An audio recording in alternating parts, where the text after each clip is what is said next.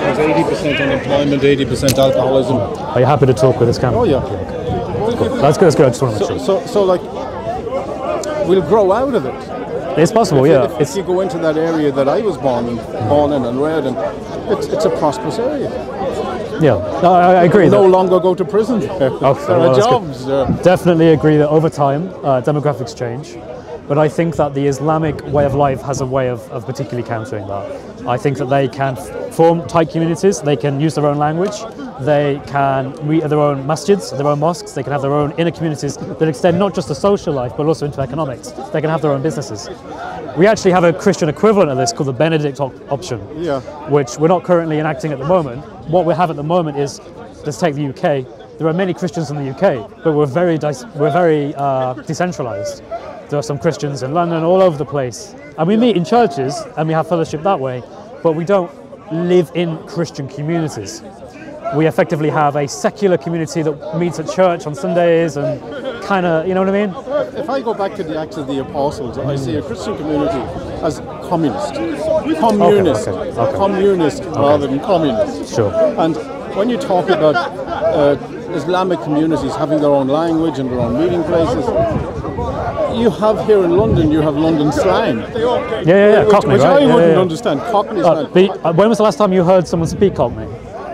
I'm not going to lie, it's been. I do hear it. Actually, I think mostly Kay, I think, speaks kind of Cockney-like, but you know. I haven't heard it in a long time. Yeah, it's because the community is just but you could go diluted. You could go to Donegal in Ireland, and they speak English, but you wouldn't understand a word they say. Yeah.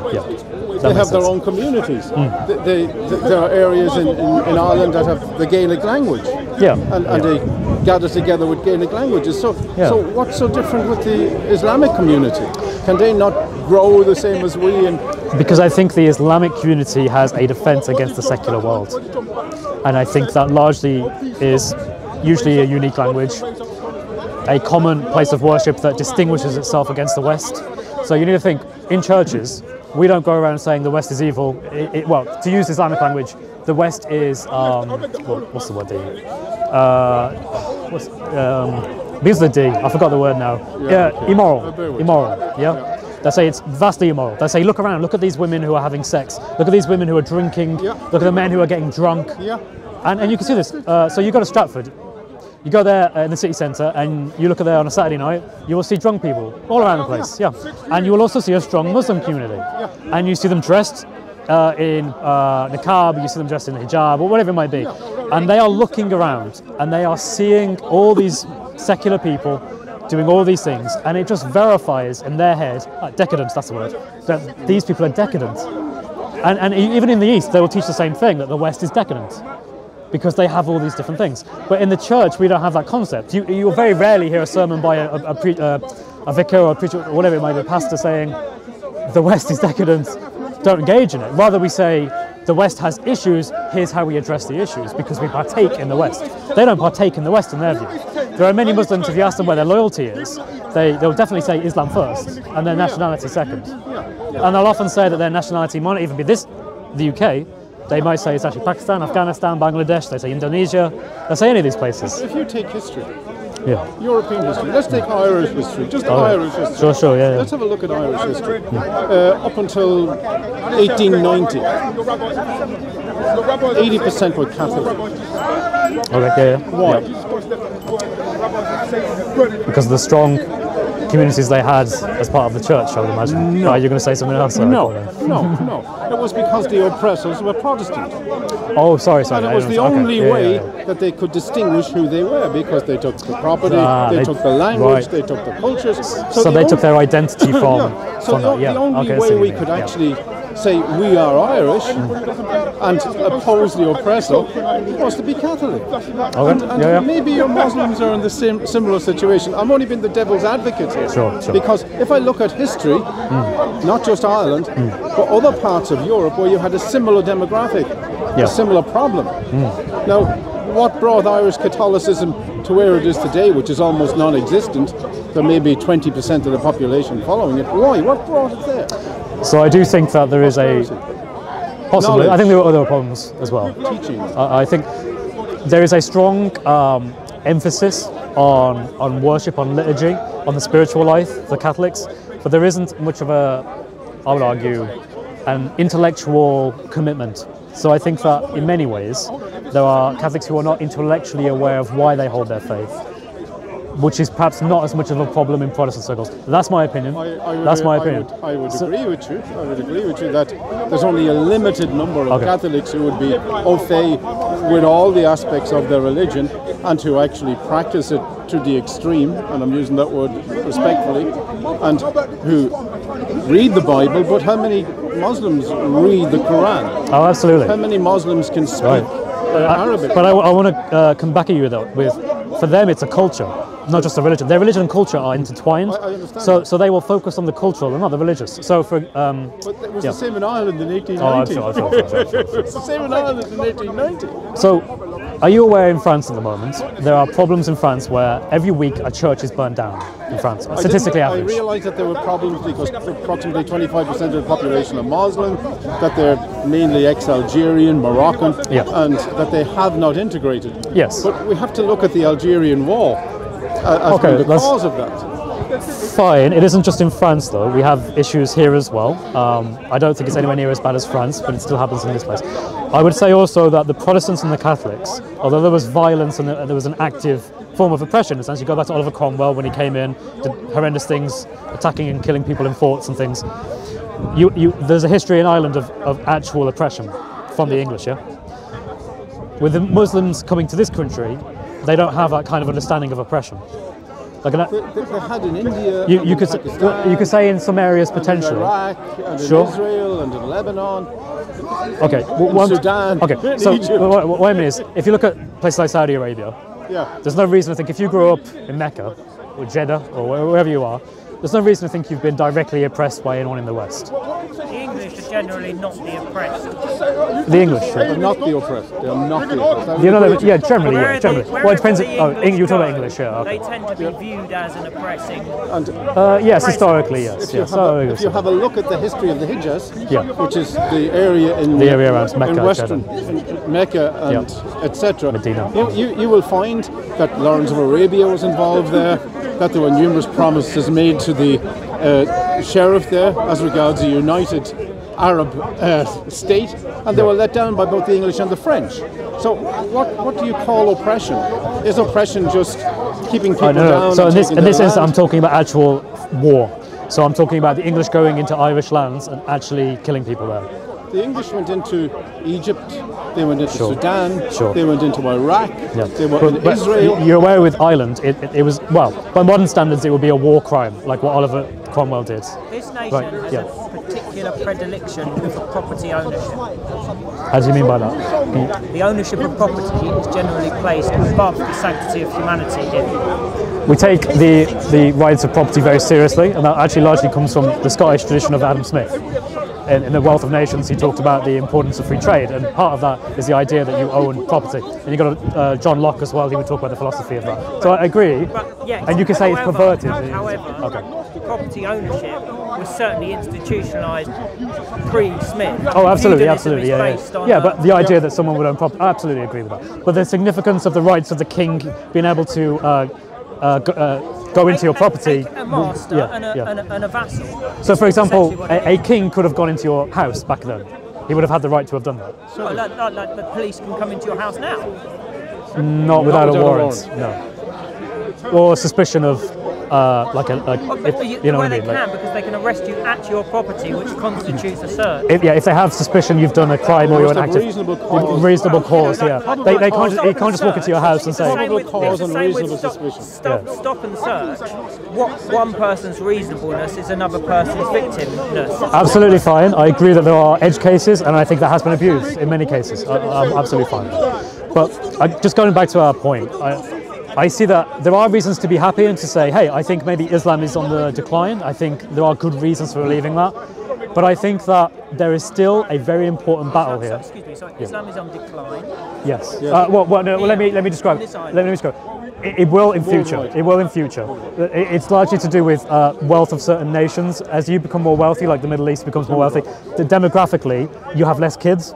So at the moment, like, you can look like even 20 years ago, like the amount of children that Muslim families were having has dropped radically, like it has here. 12,000 for West. For Yeah. West it's only So, 12,000. 12 per thousand. I would suggest you look at a YouTube channel called Sneakers Corner. He's done a video about this that talks about Sneakers Corner. Yeah. So, Well, there anyway, are 2 billion Muslims, give or take. Yeah. Right? I'm saying in the future, in decades from now, Islam will decline. And doesn't it also state in the That's Hadith as well? Didn't Muhammad say It would decline. It did. It's a prophecy complete, right? Yeah. Christianity. I like to believe it will be on the incline, but that's my Opinion. opinion. But is it your opinion also that Islam will decline? It's based on evidence that Muslim birth rates in traditionally poorer countries, but now they're getting wealthier, pure research. will go down. Yeah, And they indicate it's backed up by evidence, is what I'm saying, based on birth rates that you can observe through government statistics. That there's a trend that is going down, and I'm saying that trend is probably going to continue. But your belief in Christian ascendancy is My opinion. your opinion, so that's not based on evidence. No, that's based on the fact that I think that as Christians we can do a better job preaching to the lost. Yeah, that's my opinion. In preaching to the lost. So whether that's ex-Muslims, he's talking about me here. oh yeah, I guess so. Yeah. Is it? Yeah. The lost, yeah. You are the lost. Yeah, well, I've lost my Christian faith. And I believe, hopefully one day, that he will reaffirm his faith in Christ. That's my hope. That's my hope.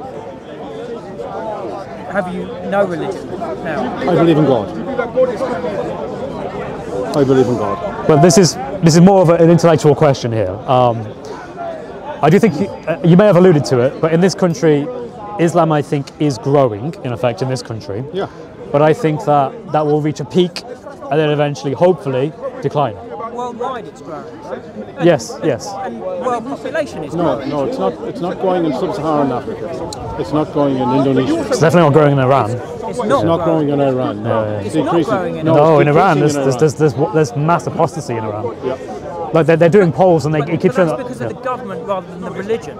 Well, it's probably to do with their history. But one affects You the remember? other. Yeah, you remember that? Was it in the 1970s? Iran had a revolution. Yeah, that's right, yeah. The Ayatollah So Khomeini yeah, took so over. Iran. There are pictures of girls in Iran in the 70s wearing miniskirts. They don't wear miniskirts in Iran at the moment. Well, I don't know. But my point is that there was a massive urge of re-Islamicize. So you could drink in the 70s That's in right. Iran. You That's could right. go Yeah, out and yeah. have a party. And Yeah. That's right. You couldn't after that though. The Ayatollah. Yeah, it's all. Yeah. And so from the institutionalisation of the Islamic Republic Yeah. in 1979, Yeah. you now have Massive apostasy. Massive Yeah, there are stories of Muslims who go to the masjid and they perform a cat, they pray, but they're atheists. But they do it because culturally they're expected to do it. And we know this because we give independent polls, and it's something like only 20%. Yeah, Pew Research. Yeah, I love Pew Research. What's the punishment for apostasy? Because apostasy is a crime. Yeah, death. It's a- According to all schools of Islam, it's death. It's just a question of how do you do it. Do you wait so long before you kill them, or do you do it immediately? Do you give them a second chance? Yeah, you know. So the apostate, as it were, or the act of apostasy, Yeah. is something that is self-declared or imposed. Like, can you impose I think you can. apostasy? Can you declare someone an apostate So if they're found guilty? let's be careful because there's Yes. an Islamic perspective and there's a cultural one. Yeah. So, for example, in Afghanistan, there are stories of women who are burned alive because an imam just said that they lied about the Quran. Like that isn't necessarily Islamically prescribed. You can maybe make a case that that's not appropriate in Islam, but culturally they do it because that's how they are. They're mostly villages with tribes. Like they have these net communities where they feel they need to moderate them, and that's how they moderate them. You know. Moderation is in control. Yeah, as in someone has blasphemed, we need to kill them. Now that might not necessarily be the way they do it, as in they tell them you have blasphemed and then kill them. Might not be Islamic, I don't know actually. But saying you are no longer a Muslim publicly, that definitely is Islamically. So you see what I mean? There's a difference there between what Islam teaches and what the culture itself has as a practice. The culture being the application of Yeah. Sharia law. Yeah. Because they all... But you have to have Sharia law to have that culture. Is it grounded The culture uses Sharia. The culture is inherently intertwined with Sharia. If you talk to anyone in Afghanistan about whether they follow the Sharia, they'd like to believe they would. It's a necessary precondition of where they are culturally, yes. If you took away Sharia from Afghanistan, they couldn't explain a lot of their policies. Like, how would they explain blasphemy laws? I guess they would just say the same way, I don't know, we did in the past. I guess they say surely some of this has to control be of culture. In the worship of the fire gods, Mazda, and things like that in Iran. Yeah, I can see that. Some of it has to be based in that. Yeah. worship of. That they believe in Mazda, the fire god. They believe that God has two faces, one good, one evil, and this goes back to Persian. Zoroastrianism. Yeah, Zoroastrianism. This goes back to Persian. Zoroastrianism. Very popular in Persia, Yeah. like and many there's as well. still some of them practicing in Bombay. Yeah, much so. Yeah. A few in Iran. I think they're going back to it in Iran. But most cultures absorb into their religions. Yes. Yeah, that's already. absolutely true. I would argue that Christianity as a religion can be multicultural. In other words, well, I think it's self-evident, right? Like, you can see people with different skin colours, different backgrounds, and they are all Christian, and they all have that. Yeah. What about it? Well, the Inquisition, for example. Did you expect it? Was a form of what? So, it's in Monty Python. No one expects a Spanish Inquisition? No. No one expects the Spanish Inquisition. Yeah, you're not heard of that? No, do you know what? Like, you're not sympathetic? Oh, okay. Well, you're missing the classic. Like, anyway. Python is something which has honestly passed me by enough. But the Inquisition, for example, was a search for heretics. Yes. Like a witch hunt. In which sense? In which sense are you talking about? So I wouldn't say it's a witch hunt, and there's a reason why I wouldn't say it's a witch hunt. But why? Why do you think that happened? Like, what's the background of it? Apostasy. Well, no, that the Inquisition didn't actually end up killing as many as some people reported did. That's right. It's actually in the thousands, not in the millions, which you will hear people claim. In the modern era, the McCarthyism within the course, United America, States, yeah. for example. Anti-communism, But whatever it is. Well, you could even say that some parts of McCarthyism were justified potentially because they were actually communist spies, right? You know, yeah. You can critique the idea, but you can say there was actually a threat. Iraq after 2001, then you know, there's an extension of logic which justifies a casus belli, whether rightly or wrongly. Anyway, the point that I'm trying to make is that through history, wherever you would like to search, there are systems, authoritarian regime systems, in which heresy or apostasy or whatever it is not tolerated by the authoritarian. Oh, absolutely. Yeah. Well, I'm not challenging that view. I'm just adding context to the view. To it than what you're saying. At a far deeper cause, because when the Spaniards took over Granada, the last Muslim state in Spain, they inherited a lot of Jews. And what they did was they gave the Jews a choice. They gave them either convert to Catholicism or else leave the country. A lot of them actually went to Turkey. A lot of them converted, and it was those converts that the state were afraid of. They believed that they weren't actually true converts. And a lot of those converts actually went to South and Central America with the conquerors. Well, it's like saying, you know, if everyone votes Conservative, you know, then there's no problem. The government will win. It's again, I have to look at it from an Irish perspective here. I have to look at it from Irish. We had a famine in 1850, and what happened was food was being exported, but certain foods were being imported. Now, people had to convert to get the food. In Ireland we call them supers. S-O-U-P-E-R-S. People who took the soup. Yeah. They took the soup. In other words, they got food to stay alive, and they became Church of Ireland because of it. No, the Church of Ireland people didn't trust him. After that, they just didn't trust him. You wouldn't. And that's exactly the way it was with the Jews. But you need to eat. That was the same with the Jews in Spain. They had to eat as well. They had to exist as well. But the state didn't trust them. But then you're talking about hierarchy, aren't you? You're talking about guys, a system. I'm probably going to have to head up now. Thank you very much. It was great having a chat with you. Great catching up with you. See you in a year's time. Okay, well, I'll see you when I next see you, my friends. God bless. Take care as well. Big wrap up. Good one. Up with that, Chris. Cool. Having a chat with a gentleman about the history of Christianity of the world. We talked about Ireland and how Christianity manifests there. We talked about how the English came into Ireland and did many things there as well. I'm trying to summarise exactly what we talked about. It talks about many different topics. Ultimately talking about Islamic culture, about how Islamic culture comes into the English, how it manifests, how we are, either as Christians or as atheists, going to tackle Islamic culture, how we're going to evangelise, in my case, to Muslims, and what our mission actually is here at the park. Our mission here is to evangelise to Muslims and to get them to understand that their religion is not the true religion and to get them to turn away from that. And I know very much my friend here is not a Christian. I hope one day he will be, but at the very least we have the same objective. We both understand that Islam is not a good religion or a true religion, and it is better if people leave Islam. Thank you. God bless. Thank you, sir. Cut!